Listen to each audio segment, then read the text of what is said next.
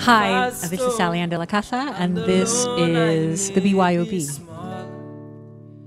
But with my mind made up and my heart in front. Today I've learned a lot of things, for example, like learning from failures and learning a little bit about Nelson Mandela. He was a great leader and he left an inspiration to all of Africa. Entrepreneurship and business is really a mindset, and very often we think that young people are not ready for it, but they're actually sponges waiting to absorb information, especially at that 9 to 14-year age group. I learned how to build things without using, building things with using what you have, not what you want. Today we were building an invention that helped mankind with the problem.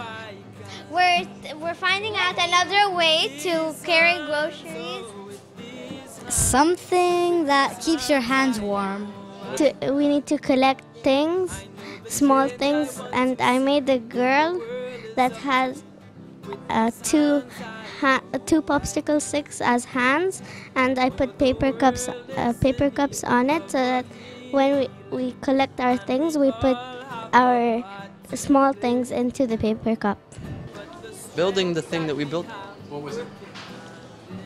Kind of like an umbrella.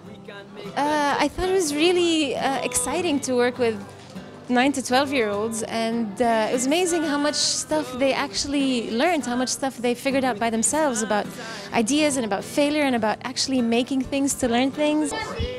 I'm Sammy, and one thing that I enjoyed about today was meeting all of these people. It was really fun. We won a chocolate. We didn't win, but we were still happy with all the success we did.